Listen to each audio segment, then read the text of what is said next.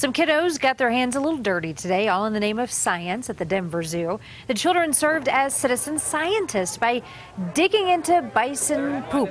They looked for dung beetles in the patties to see what role they provide for the grassland ecosystems. One question we have is, with the reintroduction of bison, are those same dung beetle species here, and are they breaking down the dung at the same rate that they did back when there were 30 million bison? Now, the zoo says you can see bison herds at the Rocky Mountain Arsenal or off the Bison Overlook on I-70 at Genesee Park.